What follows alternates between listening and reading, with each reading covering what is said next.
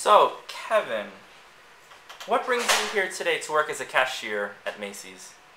I would like to find a job, and I'm pretty good at working behind the cashier. Okay, and so tell me about some of your strengths. I'm a very hard worker. I'm always on time, and that's it.